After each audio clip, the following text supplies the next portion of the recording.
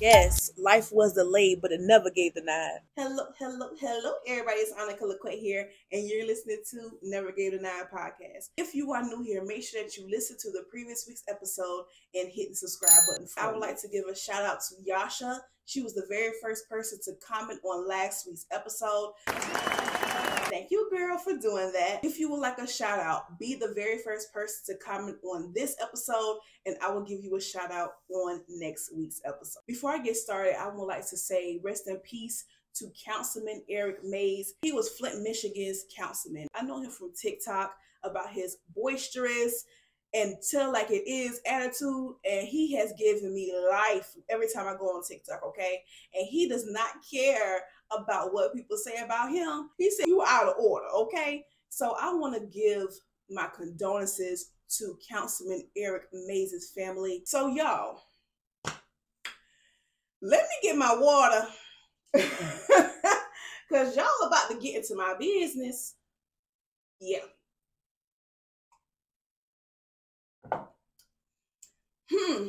All right. Because we about to keep it real, okay? This is about keeping it real, right? Last week was a doozy for me. Probably a doozy for a lot of people on social media last week. If you do not know what I'm talking about, the Ressa Tessa story. All right? Of who the F did she marry, right? Y'all, that story resonated with me personally. Not because of the pathological liar part, but what she has been through. You get what I'm saying? So if you do not know Ressa Tessa, she went completely viral on TikTok and it has gone viral on all social media platforms. She had a 52-part video. I personally did not watch all the videos. I could not sit there and watch 52 parts of it. And not because I was bored or I just got tired of listening to it. I really could not finish it, okay? Because I got to part 17 and I stopped. And at that part, I just felt as though I can relate. I can relate. And let me tell y'all how I can relate to this and to her story. I call it desperate girl era. Now, if you don't know what a desperate girl era is, because I literally made this word up, desperate girl era is when you are desperate and you will be with anybody just to say you have a man, or you'll be with anybody just to say, I got this marriage, I got these kids, just to get that love and that affection that you have been missing. I would say every girl has gone through this, and if they say they haven't gone through this, more than likely they not want to admit it yet, but I'm gonna speak from my experience. I've seen it firsthand. I've seen it with friends, I've seen it with family members, and I'm here to let you all know that desperate girl era is real. Okay, I have went through it. Okay, I have went through it from the time I was like 21 to 25 and maybe even 26. If you still do not understand what desperate girl era is, just look up Ressa Tessa's story and go through all 52 videos. And she literally said that she was desperate. So I'm here to tell y'all, I could not watch all of it because it made me emotional. I literally told my best friend I cannot watch all of it. So let me tell y'all a little bit of my story, okay?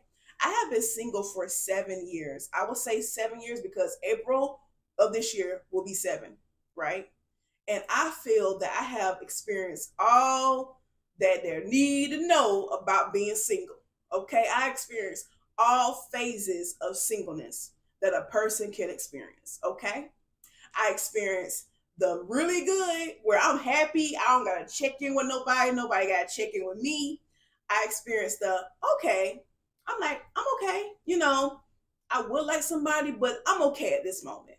The bad, where I'm like, baby, I'm not happy. I'm not happy at all. I'm seeing my friends, I'm seeing my classmates, I'm seeing people who I know getting the man that they want, the man that they pray for. I'm seeing women and men getting together and getting married and having children and having this, and I'm like, okay, all right, it's not happening. What's going on? It's getting down to the wire of me being single for a little too long, right? And then I experienced a really ugly, where I didn't tell anybody this. I didn't tell my mom. I didn't tell my friends. No one knew, but now y'all know. And now my mom and my friends gonna be watching this, and they're gonna be like, "Girl, what?"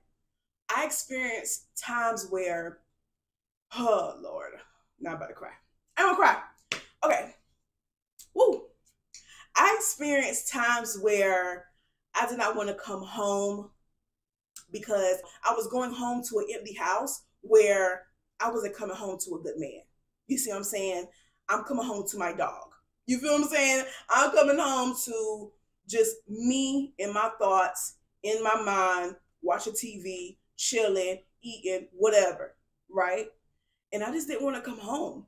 I didn't want to get dressed up. I didn't want to watch my figure. I didn't want to eat right. Okay. I didn't want to move around. I didn't want to go outside because I was like, what? I'm just getting tired of the inconsistency with men. Like I will literally, be talking to a man or men and they all act the same way. And I was like, is it me?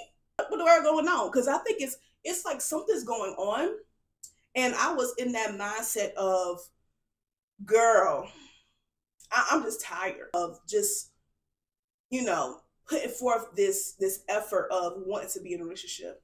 And then I experienced the really good again. So being in the desperate girl era literally goes up and down. It's an up and down battle where things are really good and then things are really bad and there's really things that's kind of okay.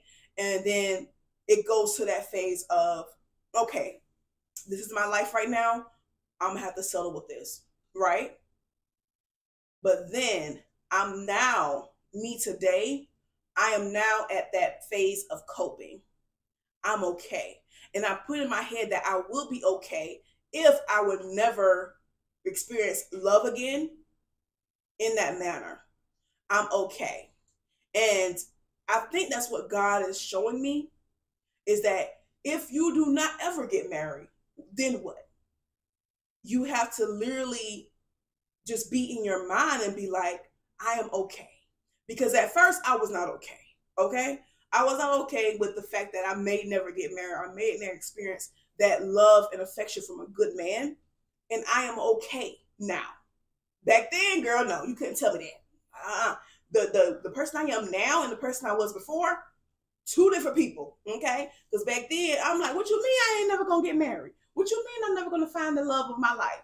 What you mean? But right now, I'm like, it's okay. I finally cope with it. And there's a lot of women that's probably out here right now that's probably just coping with the fact that they may never get married again, or may never get married, or may never experience that love and affection again. And it's okay. And also, me and my best friend was talking, and she was like, it's a sad thing that the society that we live in literally pushes for women to get married before 30. And if you're not married before 30, then you're an old maid. Then you are undesirable. Then you are not this or you're not that. And or just say that your life is completely over if you do not get married by the time you're 30. But I'm going ahead of myself because guess what? That's something I'm going to push close to the end so I can let you all know exactly how I feel about this situation. There's certain parts about being single that does get to you. There's certain parts about being single literally is a good thing. Like, I'm going to tell you the pros and cons of being single and also the pros and cons of being single for years at a time. Okay? So the pros about being single for years at a time is the fact that the point of being single is for you to find yourself. The point of being single is for you to heal all that trauma that you have inside your mind and your body and your spirit, and then come out with a better version of yourself. Okay? That's the best part, is the healing journey. And you start to learn a lot about yourself. The next good thing about being single is the fact that you're not trying to deal with somebody who, like I said, a pathological liar. You don't want to deal with somebody that's lying to you. You don't want to deal with somebody that's cheating on you. You don't want to deal with somebody who is not keeping it completely 100 with you. Okay? And also, you don't have to check in with nobody. You good. You know what I'm saying? It's a good things that you have going on. And also, it's a lot of issues going on here, a lot of diseases, a lot of nasty people in this world. And it's best that you just keep yourself together because, baby, I ain't, no. N-O to the no. No. It's a no for me. So that's some good parts of being single. So the bad part, I would say the con about being single is the loneliness sets in. After the loneliness, then comes desperateness. And when that desperateness sits in on your behind, baby, you are liable to date any and everybody just to say that you have somebody. Yes, you goes through that ups and down motion. And then it's also sad when dudes want to play in your face. And I would say, even though I have been single for 7 years, it has literally taught me a lot about myself. It has taught me that, girl, you thought you was ready for marriage, but you are not ready for marriage. And I literally had to figure out why I wasn't. I know back then I was not ready for marriage. I was not ready to be a wife because I had a lot of healing to do. I had a lot of maturing to do. And now I'm at that place in my life where, okay, I have healed from trauma and I have healed from certain situations and I have matured. So now personally, myself, I feel that I am ready to be a wife, but I'm also ready to be that person that my man needs. And he also needs to be the person that I need for him. And I also know what I want. Because back then, Big Annie did not know what she want. Okay. I was like, oh yeah, he fine. Yeah, that's fine. Okay, blah, blah, blah. But right now, being in my singleness, and also I was dating, so I knew what I liked and what I didn't like. And now I'm at that point where if this person is not on my list of what I like, it's an automatic no for me. And I'm going to tell y'all something that my mom has been telling me to post about for years so that people can relate to my story. And I have been battling with her and being like, no, I'm not telling nobody that. But I finally want to be able to tell y'all this because this is Never Gave Denied podcast. And baby, being about the never gave, it never gave scared, okay? It never gave I am about to not keep it real with my people. So I'm going to keep it completely real with y'all. I am saving myself for marriage. And a lot of people do not understand that concept. They respect it. They just don't understand it, okay? And a lot of people have been asking me, Annika, like, why have you been single for 7 years? That was a big indicator, okay? And the guys I have dated, the guys I have been in a relationship with, they did not like that. And I say, okay, for me, it has been ups and downs about the saving yourself for marriage type thing because I've experienced, I'm going to tell y'all the con to this, but the pro is way bigger, baby. The con to this is the fact that the loneliness kind of sets in because I haven't found anybody that's equally yoked with me. And with that being said, it's a lot of rejection, okay? A guy literally told me, like, I think it's stupid that you're doing this, right? A guy I was dating, he thought it was stupid for me to save myself for marriage. And he hung up the phone on me, baby. It's all right. It's okay.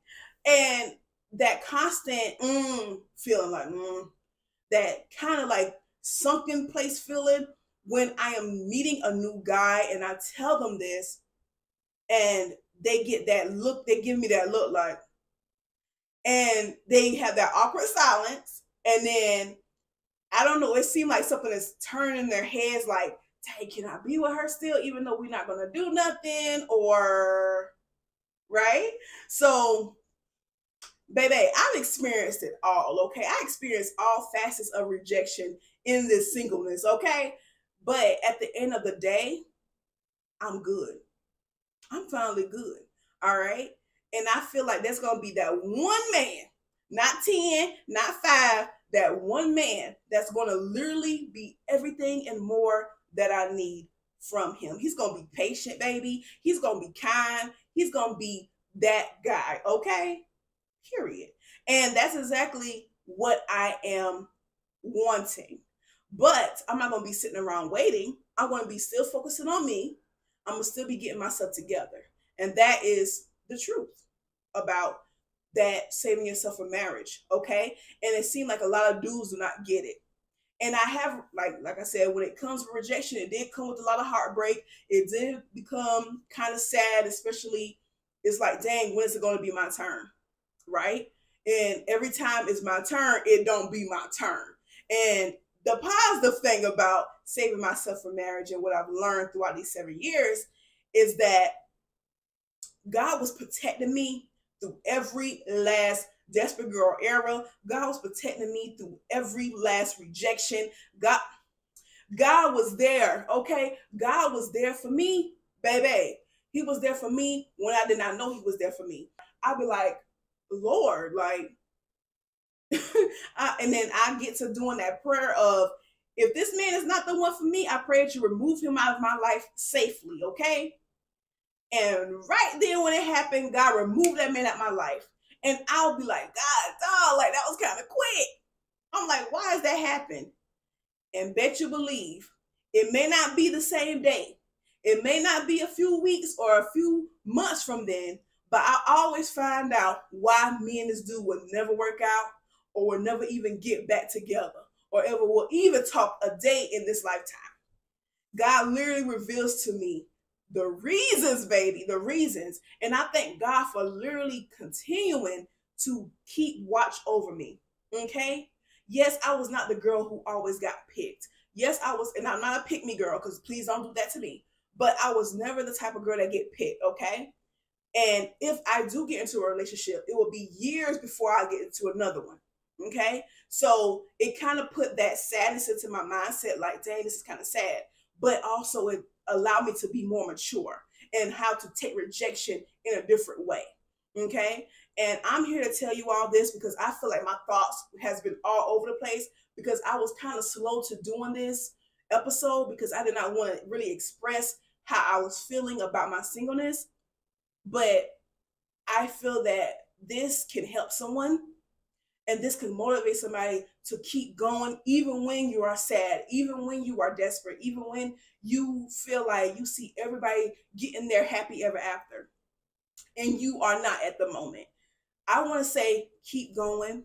I want to say keep being prayed up. Okay? Whatever you believe in, baby, Big Auntie believe in God. So whatever you believe in, pray. Okay? And keep focused on yourself. This is all about self-love. This is all about self-discovery. Tap into that place where you said, dang, I don't want to be single because I have to deal with my thoughts. Or I don't want to be single because I have to deal with the loneliness. Baby, in the loneliness comes self-discovery. In the loneliness, it does not always mean lonely, okay? Sometimes being alone is what you need so you can gather your thoughts together. Sometimes being in that loneliness mindset or that lonely state means that you have to heal from past trauma. You have to heal from the previous relationship. You do not want to be the type of person to always be in a serial relationship. You ain't had no time to heal in between. It's okay to be single. It's okay. Yes, the loneliness hits you like a ton of bricks. Yes, the desperateness comes in every now and then. But at the end of the day, you get to a point where you can just cope with being single and you can cope with self-love, self-build, and self-worth, okay? So that's a part of pros, baby, because the pros is I see men for who they really are, okay? My judgment is not clouded. I can distinguish whether if this man and me, we are equally yoked. Because if you do not believe in what I believe, we cannot be on one accord together. If you do not have that same moral value that I have, we cannot be together, okay? And right then, even though everything that we have going on, we could be fully matched together, baby. But if you do not believe in the same thing I believe in, which is abstinence, we can't be together. We can't. So it's best that we both part ways. And that's all about strength, okay? Because it's so hard sometimes to be like, dang, this man is everything I want, but this man is everything I need, but no. And you got to stand on those morals and values. Basically, you got to stand on business when it comes to your self-worth. You got to stand on business when it comes to your morals and values. Not try to hop around the moral value.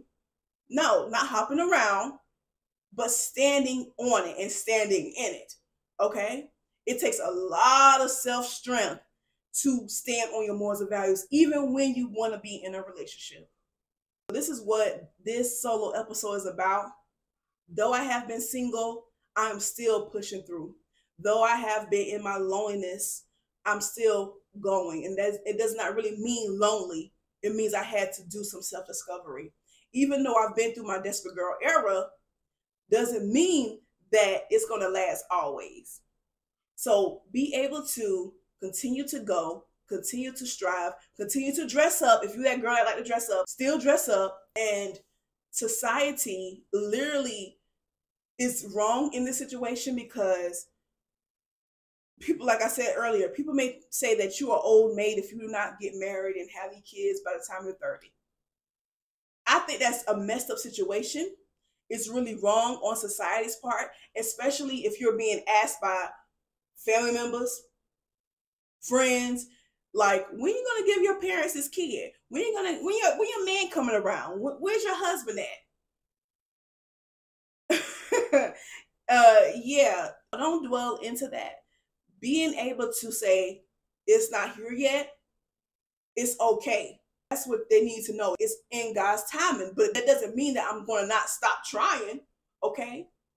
But God is literally going to pick out the man for you. And let me tell y'all something. Be patient, okay? Be patient. Your man is coming. Another thing, I used to hate when people tell me that. I used to hate it. I used to hate when my best friend told me that. Ani, your man coming, be patient. I used to hate when my family members told me that. My other friends tell me that. Ani, be patient, your man is coming. I used to hate that word so much because I was in the desperate girl era. It was going in one ear and not the other, okay? Because I hated that. I'm like, another thing, I got to the point where I feel like people in relationships couldn't tell me nothing. I used to hate that when people give me advice about being patient and waiting for your man to come.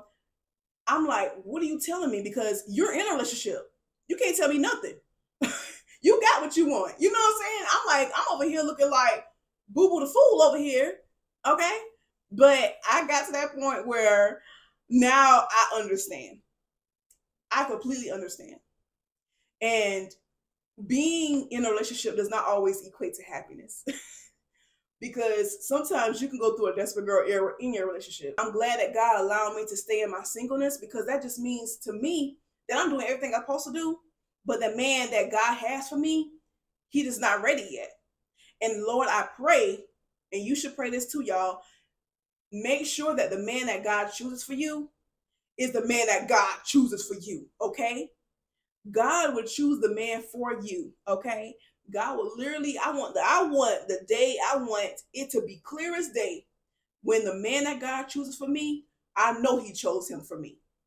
I don't want to have no guesses. I don't want to have no concerns. I don't want to have no question. I will automatically feel it in my soul that that man is the one for me.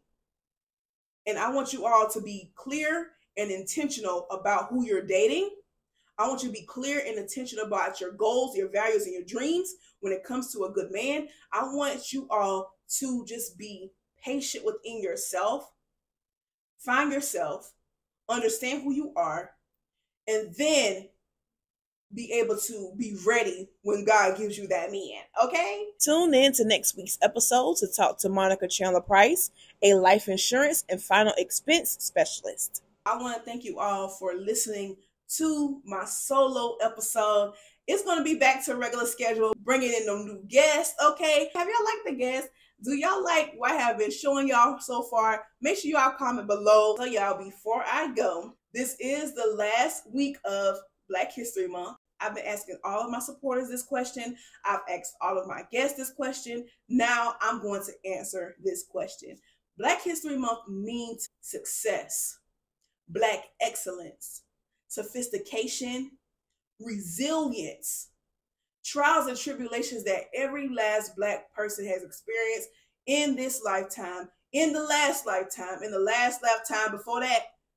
Every last one of us have experienced something in our lives, but yet we stay resilient. We push through. We bounce back. We are making our own tables, okay? We are sitting at our own tables that we have created for ourselves, and we're bringing people with us. We are so powerful. Our Black, beautiful skin, all different shapes. Every last one of us as Black people, we are beautiful and wonderfully made. Okay? The sun shines on our skin, y'all. We are educated. We are all of that. Okay? And Black history means that we are never giving up on our dreams. We are never giving up on ourselves, and we're going to keep pushing through no matter what the circumstances is. We are the culture, and that's what Black History Month means to me. And remember, yes, life was delayed, but it never gave denied. I'm your host, Annika Laquette, and you're listening to Never Gave Denied podcast. Bye.